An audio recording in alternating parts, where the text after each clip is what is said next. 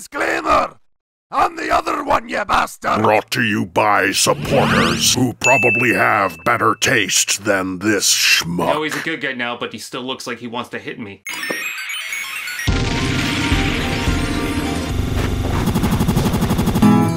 Oh, Canada! With the Shattered Glass series returning as a highlight of the Generations line, repainted from the modern figures, of course we'd see a twist on the classic characters.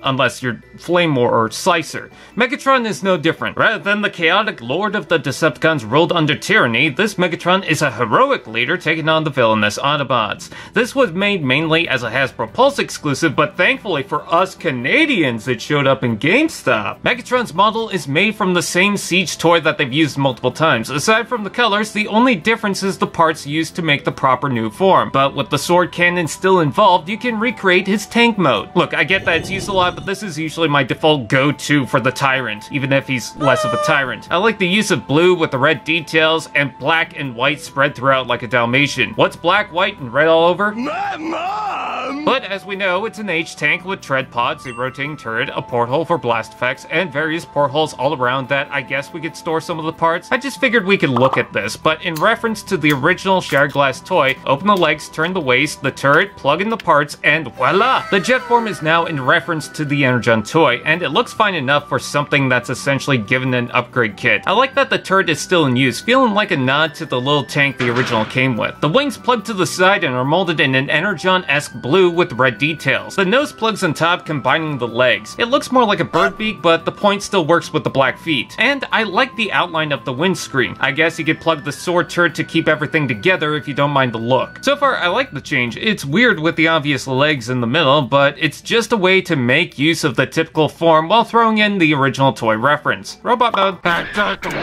Typical Siege Megatron does typical Siege Megatron things, but now he likes flowers and stuff. I'm just glad they used the Siege toy and that it doesn't seem to yellow like Starscream, but it is kind of weird seeing it in this bright white matched with pure black. There's a strong heft to his appearance with a big and slick boots and bold chest. The yellow seems weird, it looks like pineapple slices. Perhaps the body could use gunmetal or something. Yes, he has a backpack, but I like that they painted the vents with metallic blue. I like the head, fits in with the body with classic helmet and eyebrow thing. It's colored like the original Shattered Glass toy, which gives him a concept G1 comic appearance. Did someone say, ball joint ahead, shoulders out and in forward, back rotation below, elbow bend, waist rotation, hips out and in forward, back rotation below, knee bend and foot tilt. Posability seems good enough with a fair amount of strength, just watch out for the panel on the head, and the foot that might slip out since you have to unlock the joint. Let's take a look at the accessories. He includes the classic fusion cannon with the addition of the new blue paint. He also still includes his massive sword with the blue center and tabs for the underused slashing effects. As a bonus, the new cockpit becomes an arm-mounted blade and shield. Then for the original Energon flare, the wings attach to the back, adding more transparent blue. There's portholes in the feet, side the legs, hands, 2 on the arms, 2 on the back, and 2 on top, so you can decorate this non-warlord warlord. I'd imagine most of you have come across this mold or the Earth form at some point. It was hard not to, so you might get tired of it, but I like taking the modern figures and giving them the original Shattered Glass twist. Also, if you need a better excuse, the options for a Generation Shattered Glass Megatron is pretty limited. The added stuff is an interesting option you can leave out if you want, and while the deco might not be my favorite, I think there's some interesting things going on with it. I doubt he does, but he still looks like he eats puppies.